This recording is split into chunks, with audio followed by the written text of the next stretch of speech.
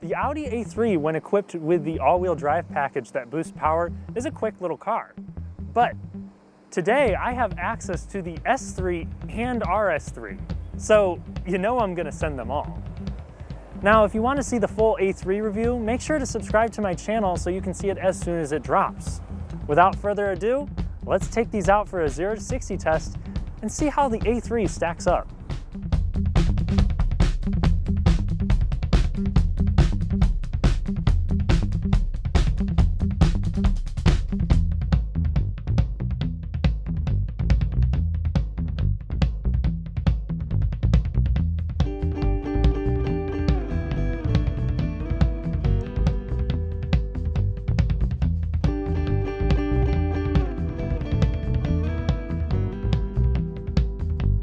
Before we begin, I'd like to thank Royal and the Eastside for lending me a few Audis. If you're in the market for something new, used, or just plain cool, check them out. We are in the Audi S3, but in a dynamic mode. I'm just not gonna do manual shifting here. All right, let's see if we can engage mode. Holy shit. Oh my gosh! 60.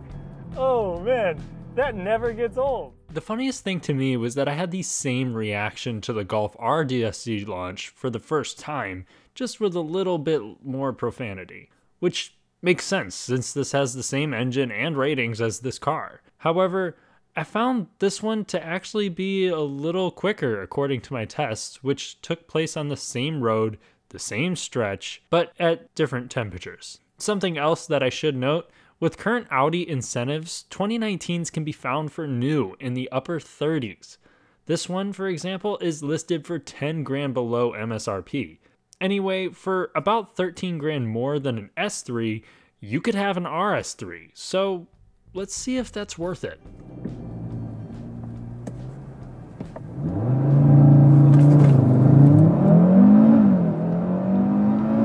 $60.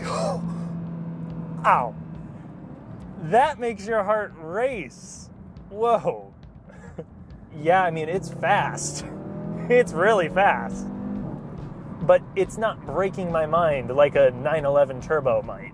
But for under 60 grand, this will beat the hell out of many sports cars with its all-wheel drive consistently launching it like a slingshot and its lightning quick DSG snapping through its 7 gears. Even though all 3 of these cars used today have a 7-speed dual clutch automatic, this one really complements the 5-cylinder turbo quite nicely. With very short pauses between gears and an exhaust note that's reminiscent of a V10 for me, for a brief moment you feel like you're in an Audi R8.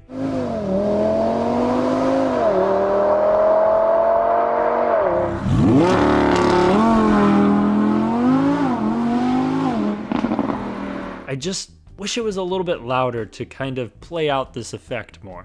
Either way, I really enjoyed it, and this felt way more dialed in than the S3 and A3, which is something I will talk about more in the full A3 review. This is up there on my if I had 60 grand list. Now for the most mainstream model, the A3. Unless you're expecting gut-wrenching acceleration from this thing and passing power, this will do just fine for most people. All right, we're gonna give it a shot here. Traction control off, dynamic mode. Shifts are lightning quick and 60 miles per hour. My original intent was to do 1 or 2 runs on a flat highway to simulate a real-world scenario. However, after seeing the A3 flop compared to the S3 and RS3, I couldn't sleep at night. Considering the others achieved or broke the claimed time, why did the A3 lag over a half second behind? Well, my first thought was the launch, but I knew I had it nearly floored when brake torquing the first time and it wouldn't break 2000 RPM. Turns out my problem was the nearly part. So I decided to go back and get another run in because I knew the A3 had more in it.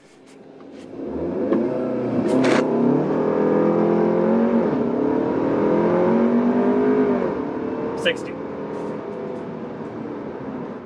The fix, make sure that your foot is to the floor and you feel a click in the gas pedal to make sure that you get the most send. With a proper launch, this thing really takes off. While it's noticeably less sensational than the S3, it provided a sprint of 5.4 seconds to 60 on a slightly damp street, so maybe there might have been another tenth left in it.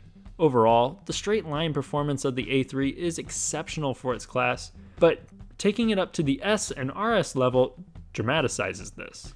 Obviously, the RS3 is going to win my heart here, but if you're looking for the best Audi bang for the buck in regard to speed, my pick is the S3. Especially if it's a 2019, since they are in some cases going for less money than the Golf R. That being said, the A3 still held its own to the S3, especially with its launch mode. This was just a quick test for fun as a part of my newest review. I know it isn't too scientific, but it does paint a decent picture of the real world results, and I hope you all enjoyed it. Thanks for watching, please subscribe if you haven't already, and I'll see you in the full review.